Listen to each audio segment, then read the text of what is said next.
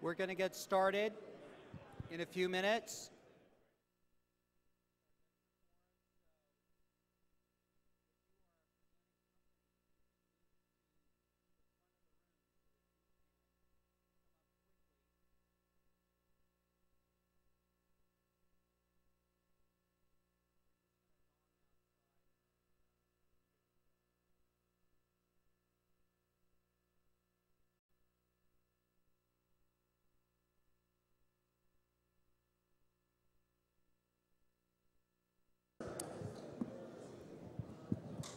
So I would ask you during this section here, we have 6 companies. One company is a no-show, but we have 6 companies, Azurius is not here, but we have 6 companies that are going to be giving pitch presentations.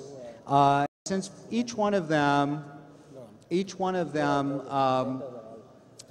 spent a lot of time and money to come here, please show them the courtesy of turning off your cell phones and ending conversations or having your conversations out here, because this is a very serious thing for each one of them. So what we're going to do is something styled after a Silicon Valley pitch session. We've got 3 judges here. We've got 6 companies in the digital media and social media space from around the country. Those companies each one of them is going to give a presentation that lasts exactly 5 minutes. They'll be told when 5 minutes is up by a gong, and our lovely conference manager, Marcia, will gong. Marcia, gong. There you go. It's an easiest role she's played since she was here. And just so that we keep everything equal, each one of the judges will also be gonged after 1 minute. Okay? Otherwise, we won't get through this in a timely manner. So we're going to try to each, can I see the hands of the people who are going to be presenting? I just want to make sure you're all around. Okay, so everyone's here. We're not missing anybody. Okay, so when the judges are making their judgment, next person can go up and get themselves ready. And now the fun part about all this is the judges actually don't get a vote. They only get a recommendation, a la American Idol. To vote, the voting belongs to you, okay? The vote, so you'll see that that's a sample up there. That happens to be for the first company. It's a tiny bit of a misnomer there, because it's not just should this company be funded. Companies are pitching either for funding, for partnerships, or both, okay? And so the question is whatever the company is pitching for, hopefully they'll state that pretty explicitly. Are they worthy of being funded? Are they worthy of partnering with, or both, okay? And so you have 3 possibilities: yes, which is 2 points; maybe, which is 1 point; no, which is no points. You'll see there, it's text. It's hard to see there. What is 1A, is that right? D1A 266937, okay? So after each presentation, you'll have a minute or 2 to send in your votes. Those are going to be tabulated by our company, Moses, which is doing this work, which is, by the way, tomorrow, I encourage you to text all your messages up to the screen, because they really put in a lot of hard work for us, and we really haven't been using their service too much thus far.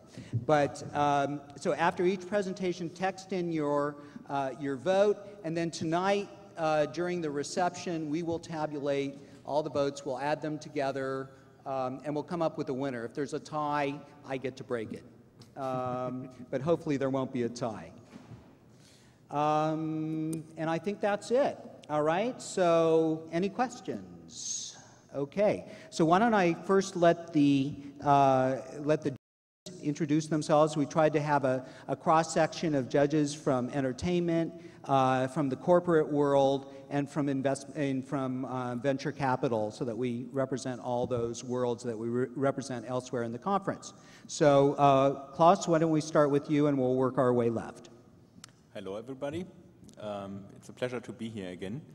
My name is Klaus Heise. I used to run the US subsidiary for Deutsche Telekom's venture arm, so I investor for about 9 years. The last 4.5 of that here in the US. And I have branched out from Deutsche Telekom recently, end of last year, and working on starting my own venture fund. So basically going from strategic investment to purely financially driven investment. Hi, I'm Harshal Sanghi from Motorola Ventures. I'm based up in Silicon Valley and lead our West Coast presence. Motorola Ventures is the strategic venture arm of Motorola, and we invest about $100 million annually. We currently have $500 million under management.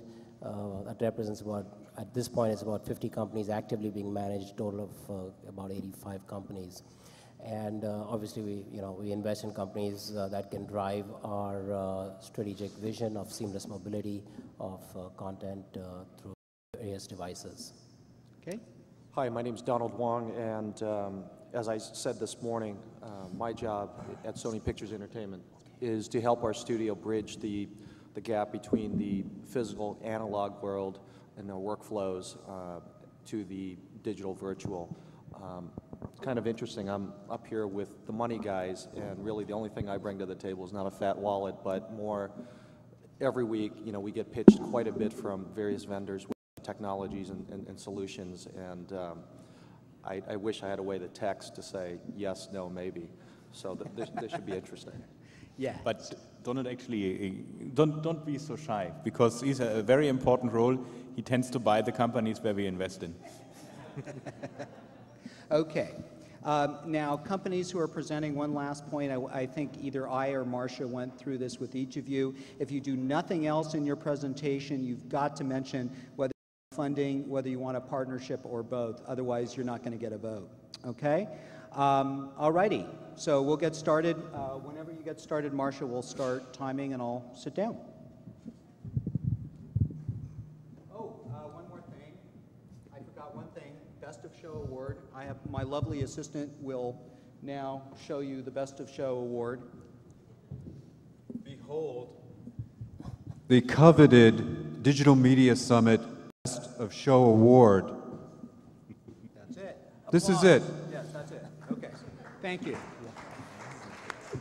That was a little bit. Come on. A little bit. We'll try that again. Behold, the coveted Digital Media Summit Award.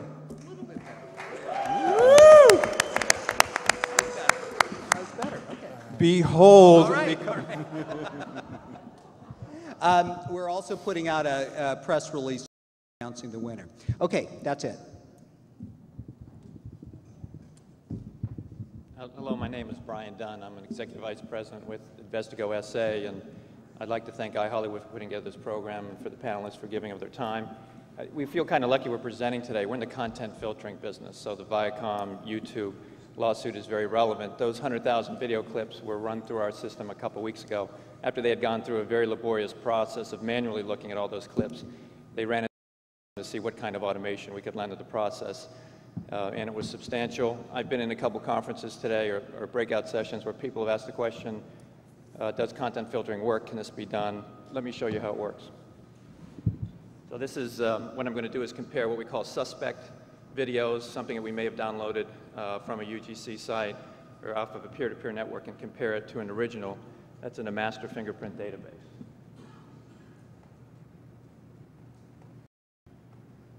So you see the suspect content on the left. We're going through a 9-step process, which is really part of kind of identifying the characteristics of the content. That can be changes in dynamic range of the music or the saturation of the color. And then we go through a process of normalization and indexation, which prepares that content for the final step, which is the actual comparison process itself. In this case, it's identified this content as being copyrighted video. What I'll do now is run both videos in kind of a visual manual check that an attorney or somebody responsible for compliance would look at to make sure that our system did accurately find content that's in violation.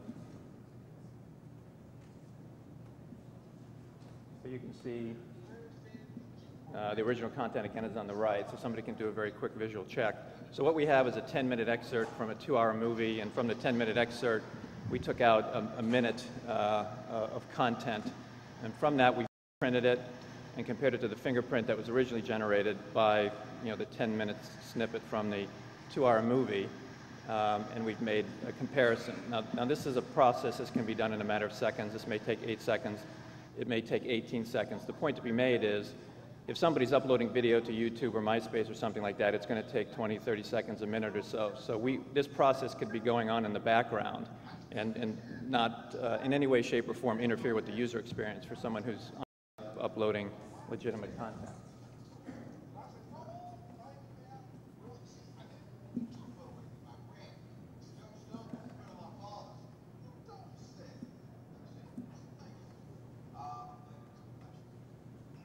Show you one more clip. Here's one of the important aspects of this technology is that it's robust. It can deal with all the different types of changes in the content that can be made by virtue of poor re-encoding or in this case, here's a mirrored piece of content where this by virtue of camcording, it's literally backwards.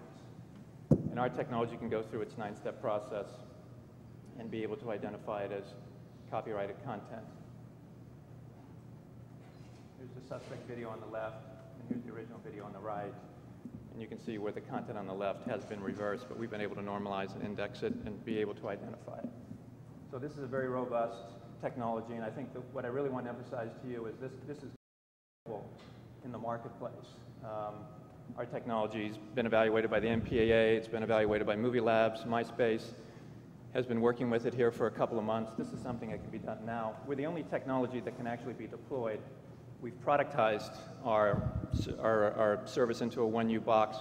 We can also, and that's something we can turnkey to a video site. We also support it under an ASP model for people that don't have the infrastructure to host their own servers. We're a private company. We're based in Paris, founded in 2002, launched our products in 2004. We're venture-backed by French VCs to the tune of about 6 million euro. We have 4 international patents. Our customers include Warner Brothers, EMI, Universal Music, and a lot of the European royalty reporting societies. We have a partnership with Thomson where our technology is sold alongside their entertainment security applications.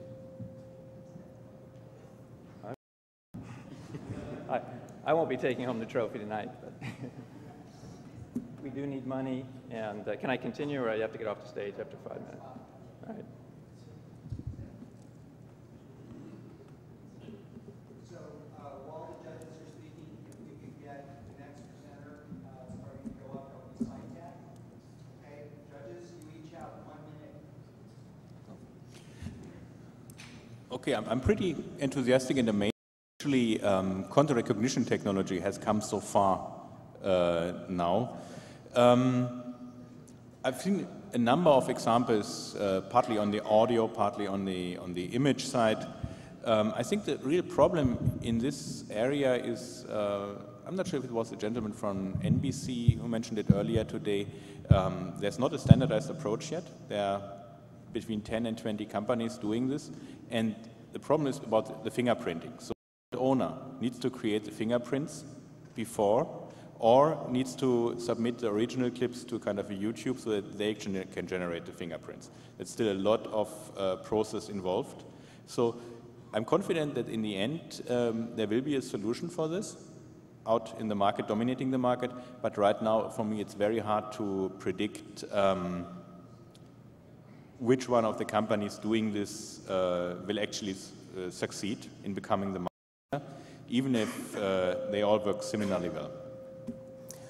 Well, if there were marks for presentation, I don't think I'd be able to give the gentleman there too many marks. I really didn't understand right in the beginning what he was showing, apart from the fact that he, did some content recognition there.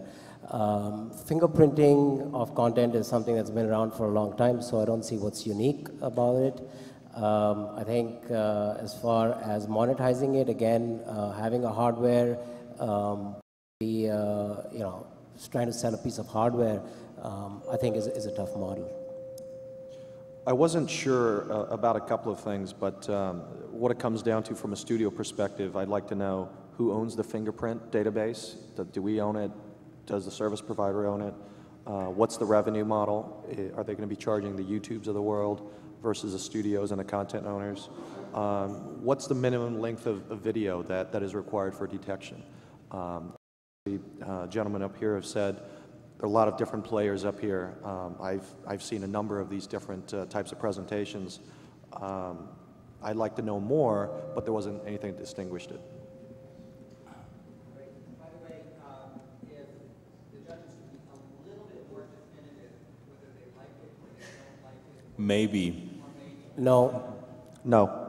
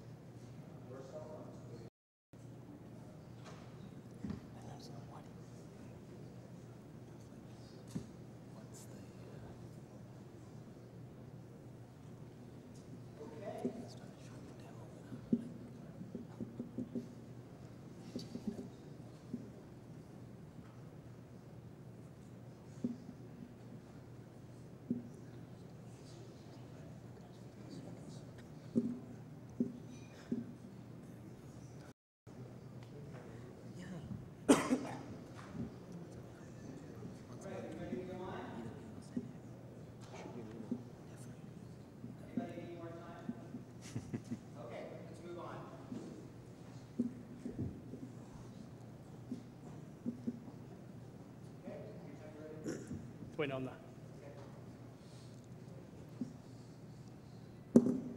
Good afternoon. My name is Barry Lowther. I'm with SciTech Corporation, and I'm here to introduce Digital Video Vision.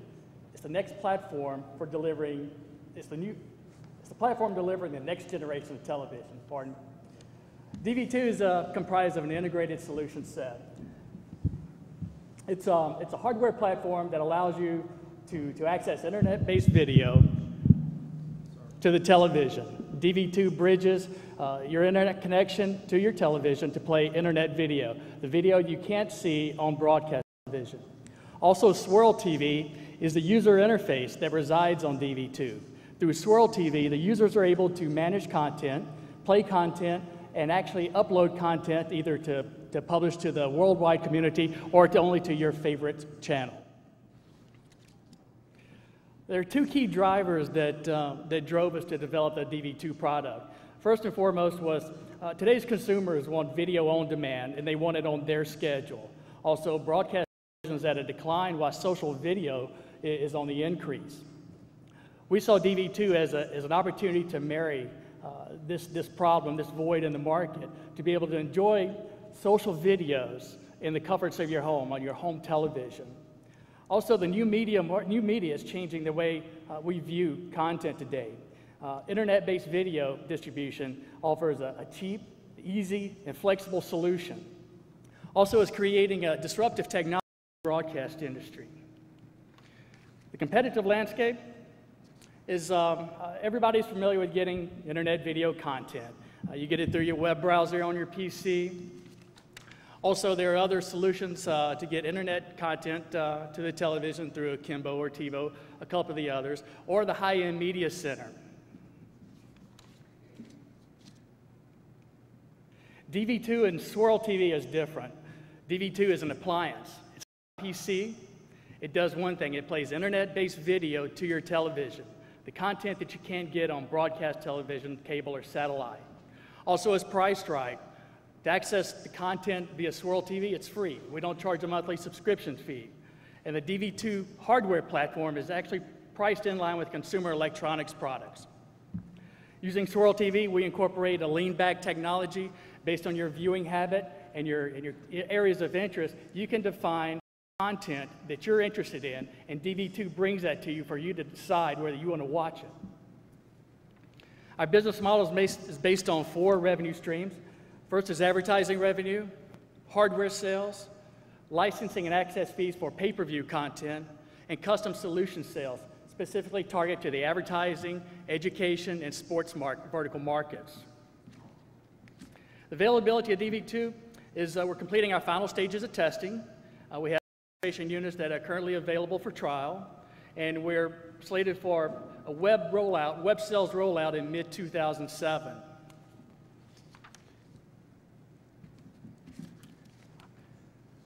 We are a pre-revenue company. We're internally funded thus far through R&D.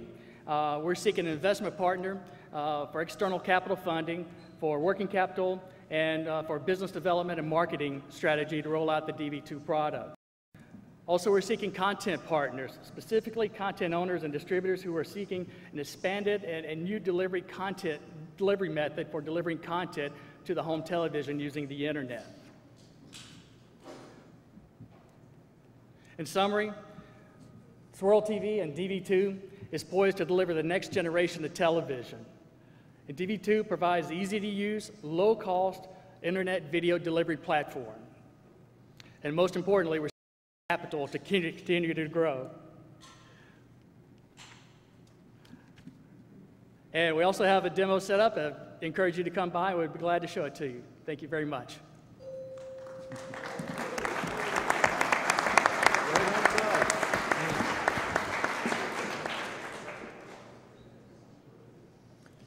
So I have cheated a bit because I have looked at their demo this afternoon, and I really like the solution, absolutely. So far, most what I have seen needs to use a PC in the middle that basically does the connection to the internet, and this is crap that does not work in a normal household. So this is one of the first solutions connecting directly to internet video, and I like it very much for that, and their targeted price point is also very attractive, that probably should be easy to sell. There's one big area where I'm concerned about, and that's defendability, or basically it will not be long before other people come up with similar solutions as well. So DV2 might be a better user interface, but unless they have patents or any really good defendability about there, can generate quickly enough a big following in the market, my inclination would be love it, want to use it, but maybe not investing in it. All right. Selling hardware at retail, very difficult unless it's a $50 box. People are trying to reduce the clutter around their television, not increase it. So I don't see people buying that, and at $50, I don't see how much money they can make. I don't see how they'll make money on advertising for user-generated content or internet content. I think it's a commodity. There's no IP over there. Definitely not an investment play. There are about, I can name half a dozen companies up in Silicon Valley that are, littered with tombstones trying to do the same model. Some of those there. I was there at the early stages of actually trying to sell TiVo, and even today, TiVo has only sold about 1 million standalone boxes, period. Is that a yes or no? No, I said that in the beginning, sorry. The speaker spent a little bit of time talking about stuff that I think most of us already knew, especially for this audience. I'd like to have heard more on what distinguishes their business model, the product itself. Is there any sort of unique proprietary technology that can sort of withstand the onslaught of, if it's a $50 box or $100 box, the competitor would be a $30 box from China in a matter of months.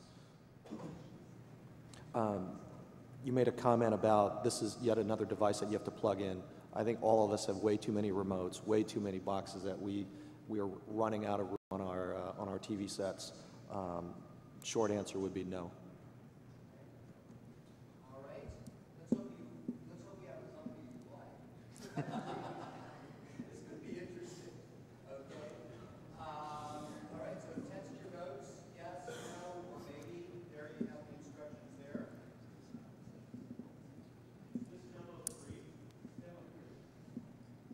Demo 2. Okay, so demo 3 on the top. Oh, that's because Azurius is no longer here. Yeah. Do that again. Azurius, one of the presenting companies is not here. That's why it's slide number 3.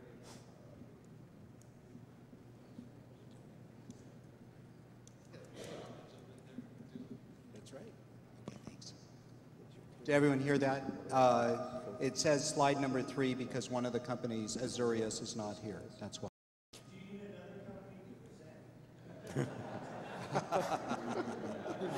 It's a little That's an bit. enterprising entrepreneur. It's a little late in the game. Let's see how our time goes. Okay. Bring him on. The wild card. Okay. All right. Everyone voted?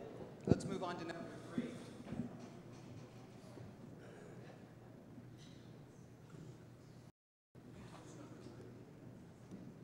Number 3 should be ready to go.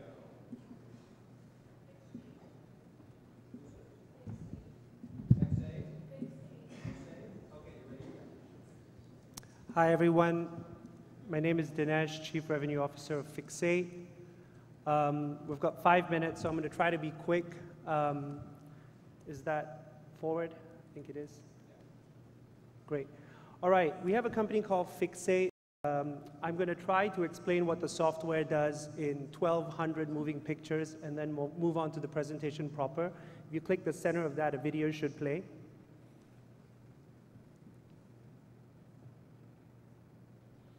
If you can just click that, or just left click that.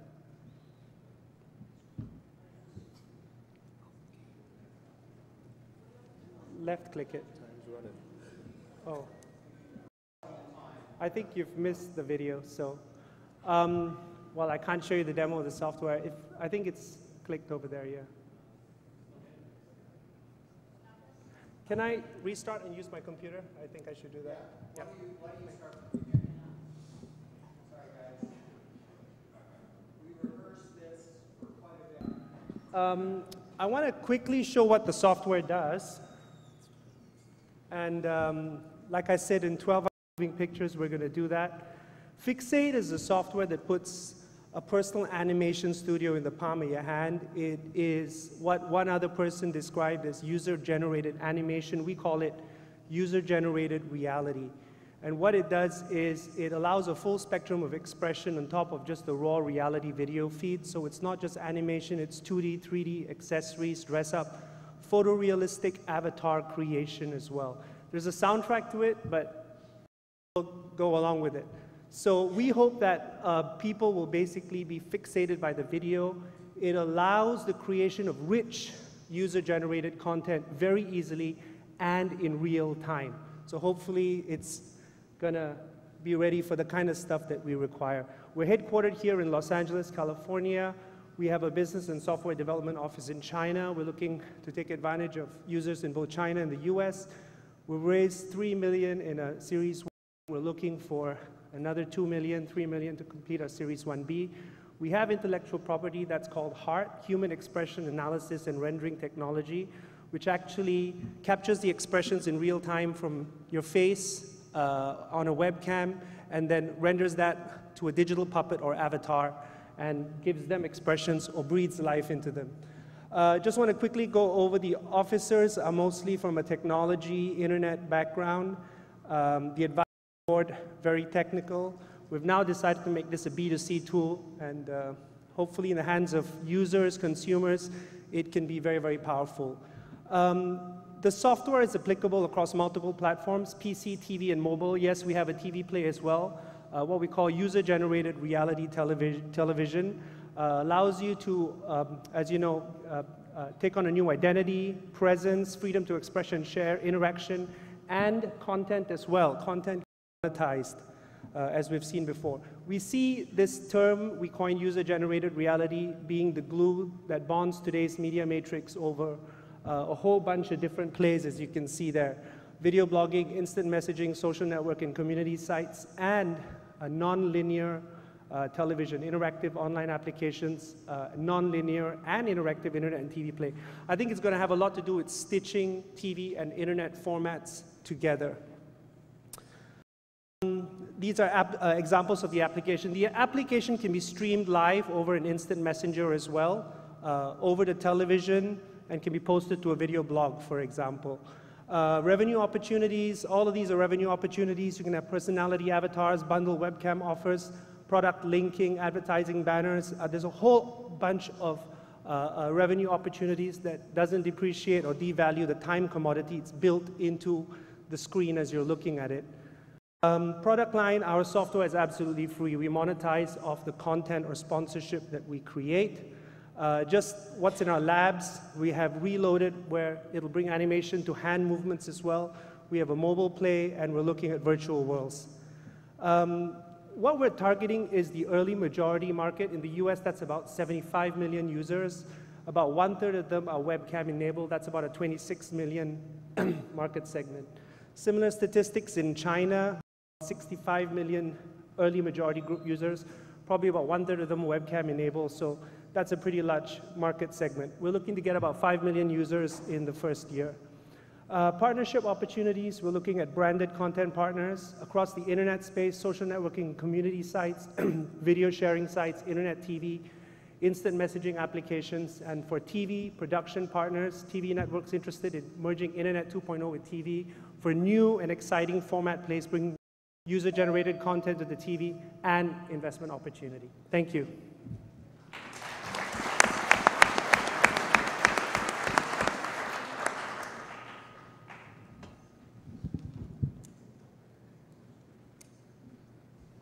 Great presentation.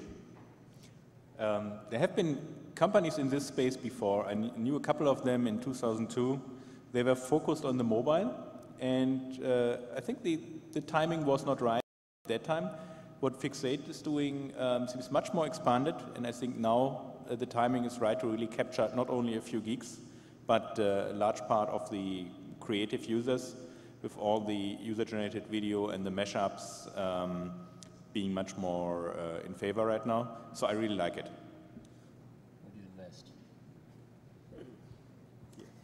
All right, very cool, definitely a very cool demo. I see this as for YouTube or any other social community sites. It would be nice to see them have a partnership with an online community. I would like to understand more about what the mobile, the requirements to use it on the mobile are, what sort of display graphics processing requirements are there. That might be a little bit of a challenge. Is it an investment for us? Probably not. Is it an acquisition for a YouTube or a Yahoo? Definitely yes. A video's worth 10,000 words. Loved it. How do I get a copy?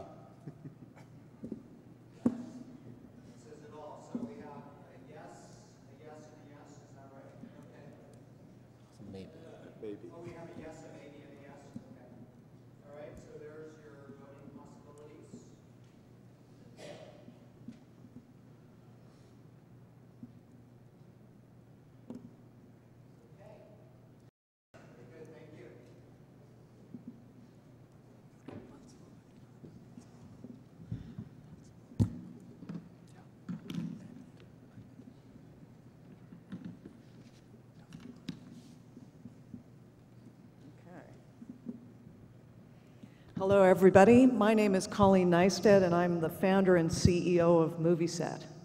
And MovieSet brings fans and filmmakers together in a brand new way. I come from the production side of the business, having spent most of my adult life in the trenches.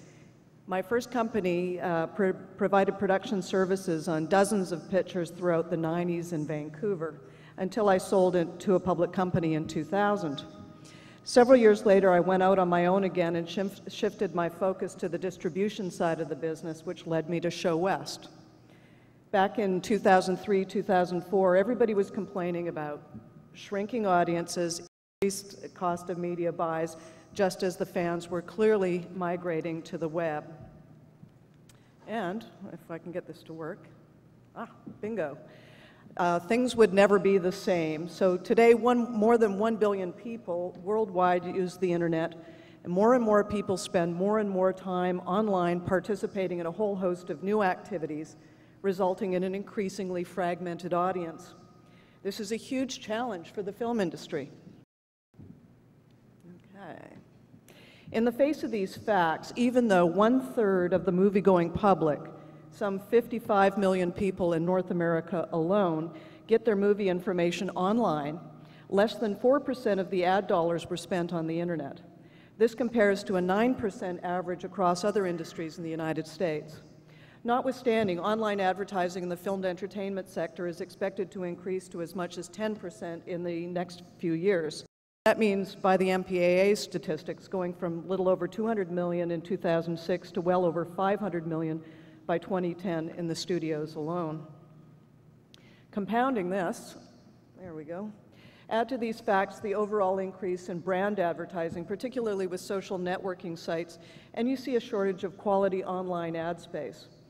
Therein lies a tremendous opportunity to capitalize on these trends, and that's where MovieSet comes in. Now, once upon a time, the DVD was the fastest growing tech device in history. And besides the featured presentation, they also contained behind-the-scenes extras, which the people loved. Then gradually, technological advances enabled downloading and streaming of movies, which made the people happy. But what then about the behind-the-scenes extras? And the answer, of course, is MovieSet, which brings the MovieSet to the internet. MovieSet really represents a three-way value prop. It's a win-win-win situation.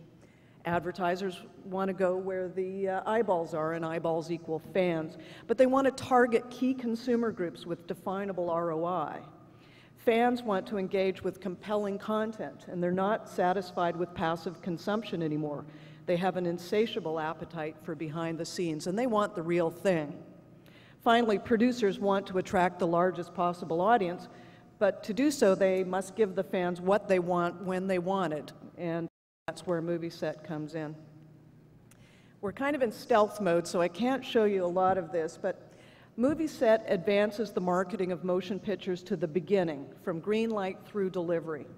It accomplishes this by superimposing a fan social networking environment over a production content management and workflow system. And it has to, because the prime directive when you're making a movie is getting it in the can on time and on budget, not messing with a website.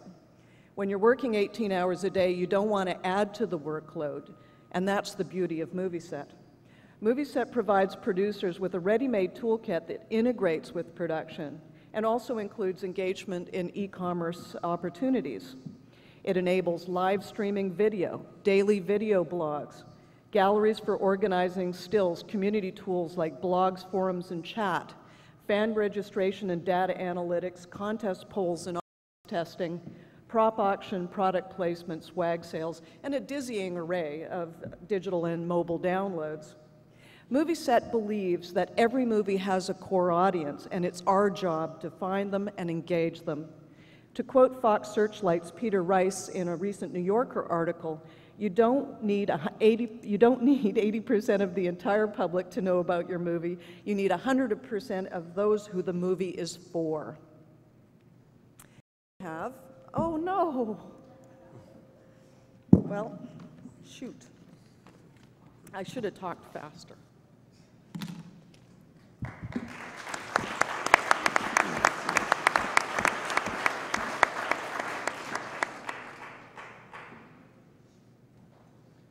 So this one is tough for me, maybe because I'm from Silicon Valley and not from down here.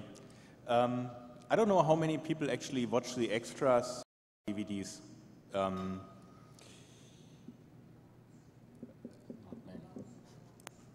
I can really, it's hard for me to see what makes MovieSet special. It seems for me that it targets producers of movies, it's a toolkit for producers to, I don't know, direct advertising to the audience. The only way I could see this succeed or gain more market share is a very special relationship with the studios, so with the content owners. I would probably not invest. It wasn't clear from the presentation what MovieSet was trying to achieve. I think the presenter did say a few times, and that's where MovieSet comes in, but I wasn't sure quite where it comes in. I think it's trying to do too many things. When you look at that list of things on the left on that last slide, I think they're trying to achieve too many things. A tool, a blog site, just a bunch of too many, just way too many things. And I really don't see how you can monetize it. Is it an investment for us? Definitely not. I'd have to echo the other two gentlemen. In my job, I deal a lot with productions, especially on the post-production end. And invariably, something like this would fall to someone pretty junior in the totem pole, a PA. Then you sort of run the risk What if stuff doesn't get updated, and what if something gets leaked out, footage that wasn't supposed to be leaked gets leaked out because someone put it on the wrong server. That stuff happens in the real world all the time, and on the net, it sort of gets magnified 100-fold. I'd probably have to say no.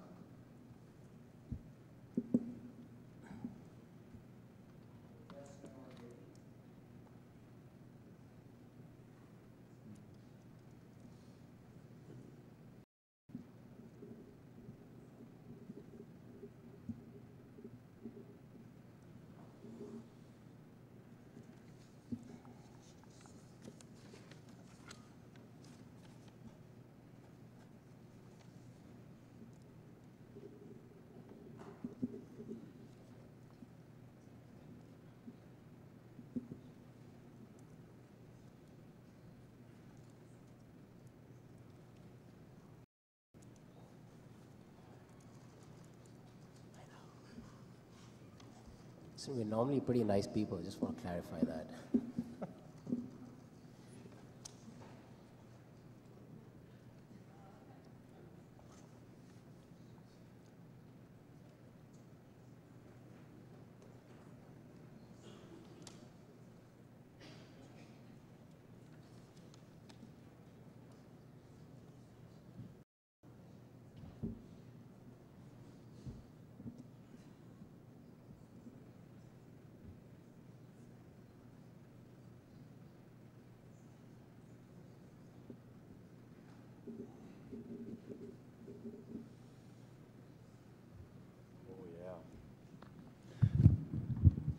Marks, get set, go. Okay, I'm Tim Bieber, all the way from Vancouver, British Columbia, Canada.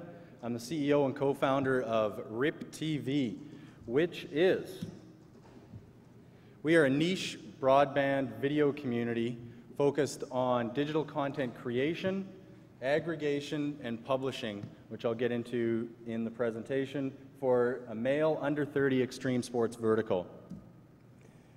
To fire it off, let me dazzle you. You'll like this, Donald. Let me video. This illustrates the mix of our in-house produced content and producer aggregated content.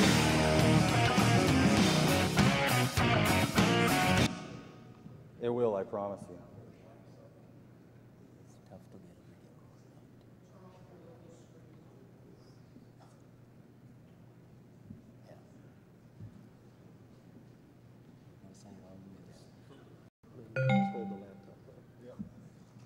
And action.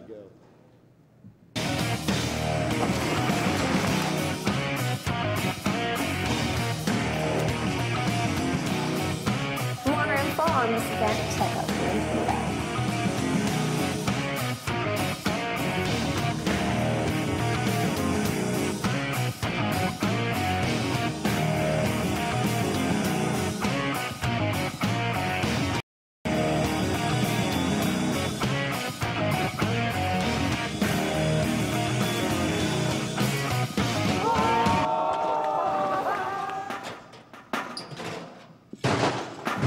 There you go, razzle dazzle.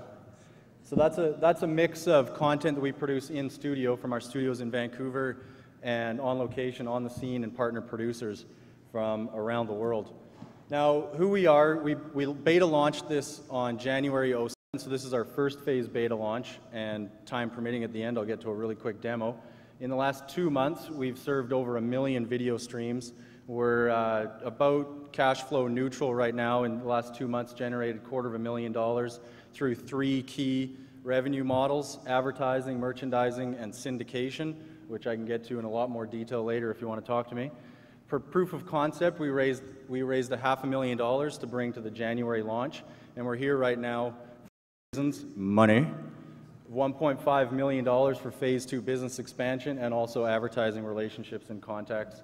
So a really brief background of why us and why we can do this better than anybody else. We know content. We've produced content, extreme sports shows, syndicated around the world with a series called Drop-In, which many of you have probably seen, our 4th season of which we produced in New Zealand and have a number of advertisers that we leverage. Plus, we have an existing extreme sports community which is in the top 5 largest extreme sport websites on the net with about 150 million hits a month. So we have experience. We come at this taking it from a niche standpoint. However, when you see here, 76 million YGens in a 12 to 24-year-old demographic range, 50 million of which participate in extreme sports. So we're not talking about niche numbers. We're talking about a niche vertical of extreme sports, however, a gigantic number of.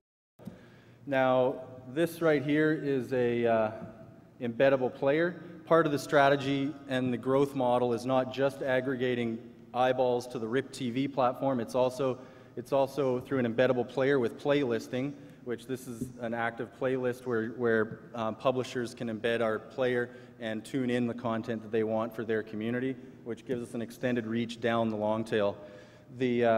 Which obviously for the advertisers, we become a advertising network where we can access those small long tail sites in the extreme sport space. So let me show you a really quick demo here, which is going to be quite difficult since I can only look at my monitor.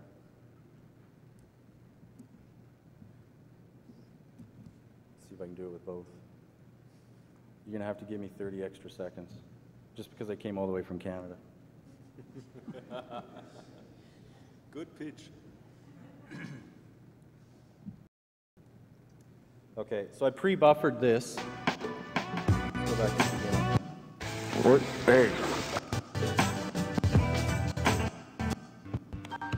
Okay, I'm going to take this down. So what this is a show we call Home Invasion. We go into action sports stars' houses, see how they live. In this case, this is the biggest the biggest mountain bike star. So here, all these meta tag links appear. We can use these to find out more information. We can find out more about Darren Bearcloth. Obviously, advertising cues. Blow it up to full screen. The codec that we're using is a nice high resolution. So once we get to more of the 10-foot view and a 42-inch plasma, it's an enjoyable viewing experience. The actual, skip ahead here. So for a product link, this is actually a deal that we've got in beta with Adidas Eyewear. Instead of directing the traffic to the Adidas website, we'll direct that traffic directly to our e-commerce platform and actually sell Adidas Eyewear that will be drop shipped from the distributor. So there's a number of different, not just advertising in and around and interstitials, and we actually have a proprietary ad serving technology for in-stream advertising, but we're also looking at every other merchandising and syndicating revenue model to substantiate the growth of and also a whole on-demand section. And what's neat is you can also continue watching as you're scanning through all of the content and picking up the different mix of content between what we produce and what we're aggregating from those producer partners. So that's it. Thanks for the extra time.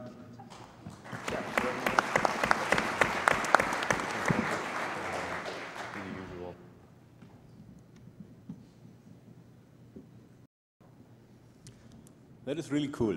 So, very impressive. In terms of the investment or financing side, since Tim mentioned that that RIP TV actually is also engaged in the producing side, I would really have to look into the cost structure of the business and how it scales when they actually grow. So that's one of the things which I can't. And the other is, I don't know enough of the market to speak to the potential exit value for how much this business can be sold once you have a certain number of users. So I have to stay with a maybe. Excellent presentation. I think this company is very fundable. They've shown, and bottom line, content is king, and these guys show it. They're very clear about their demographic. They're very clear about their monetization perspective and how they're going to do it. They've actually and they're generating revenue. I'd love to talk about a mobile play here, because I think a lot of that content would be great on mobile short clips, and very fundable, very good. Huge believer in the value of owning your own content. If you can produce it at a reasonable cost, all the better. I would say definitely very strong maybe.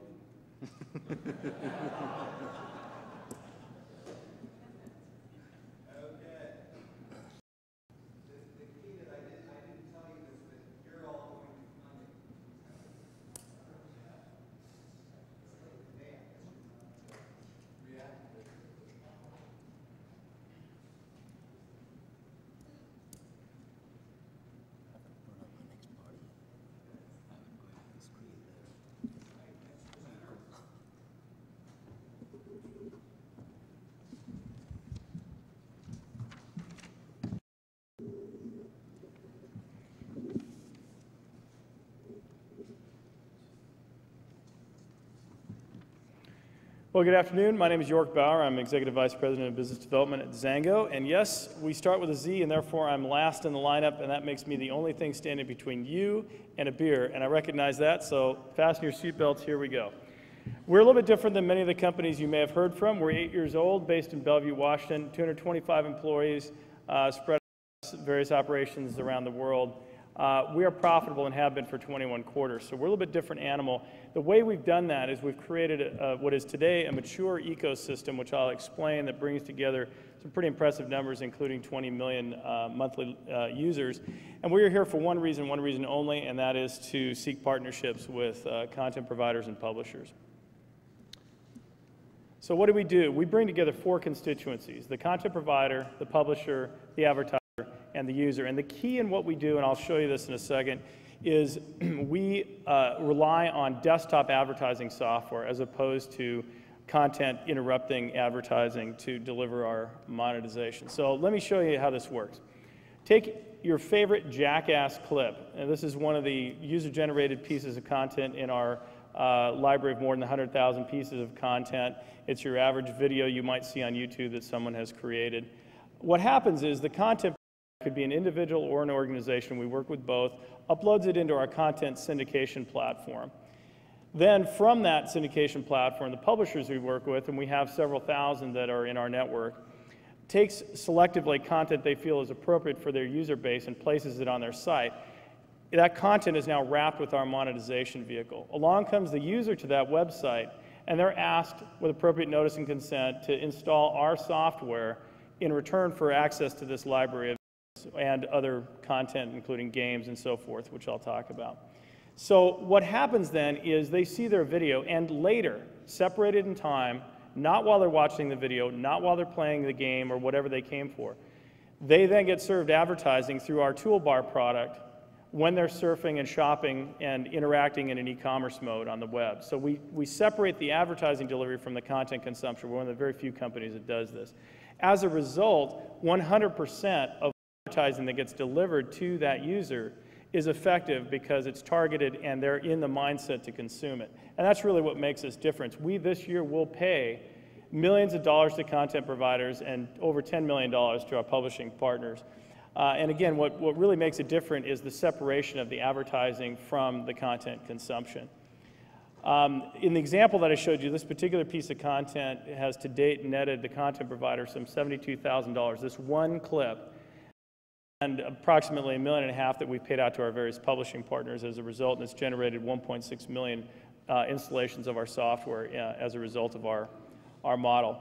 A lot of focus on video here. Our model is completely content agnostic. Video is very popular for us. We're a top 20 video site, but we're also a top 15 game site.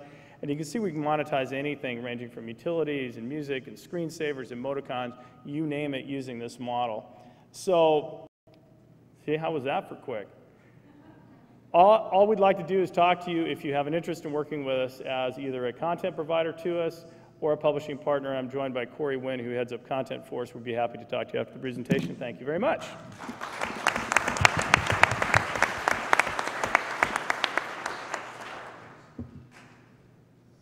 So I think this is a hypothetical question about fundability because they're not really looking for money. But I think since advertising is hot and VCs are jumping left and right to get into that area, and you can't really argue with a profitable business, I would say, yes, it's fundable. And I can also see why it's very interesting to both kind of amateur content creators and also publishers. And if they put a right incentive system in place, it could even encourage content creators to really have more high quality content that they submit. Targeted advertising, who can argue with that? Very cool model. Question that I'd have is, can the user uninstall their software or delete it? I know there's a lot of, it's like a tracking cookie, which a lot of ad providers, install on the PCs and then refresh it once they delete it. So, but definitely they're monetizing it, and I would think any online advertising portal would be very interested with them. Probably should look at an automated feeding mechanism for content providers and our partnerships with the publishers. That might be an effective tool. Like the fact that the user is only getting the ads when they're searching via a toolbar. The only risk, I guess, the question would be, how effective is that toolbar going to be? Because it is going to take up a certain degree of real estate when all of us probably already have Yahoo or toolbar on our desktop if we're using something like that. But pretty interesting model, and you can't argue against profitability. So very much maybe.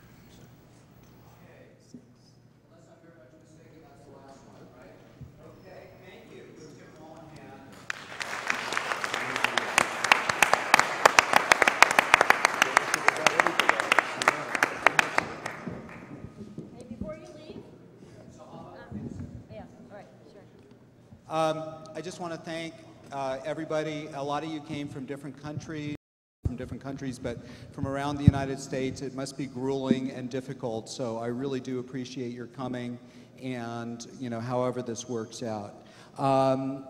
We will not have a microphone this evening at the reception, and it may be a little bit chaotic, so we're going to actually make the presentation tomorrow morning. But Okay. if we can do it at the reception, we will, because it's in a small area, so we If might there's be a way able we to. can do it, I guess we will. All right, Whether it's so tomorrow. you must, California, Hollywood, poolside reception. Some people told me this is their first time in Hollywood, and we actually had a celebrity today. Forrest Whitaker was upstairs, and we tried to get him down here, but we couldn't find him to get him here, just so you could see a celebrity. In any case, you're going to go out the back door that says exit. I and my staff will be giving you a drink ticket for free drinks. Go to the very end of the swimming pool. You'll see a stanchion area with a great dinner, fires, bars. Please network. Thank you to AOL. You're our party sponsor, and have a great time, and see you tomorrow at 9 a.m.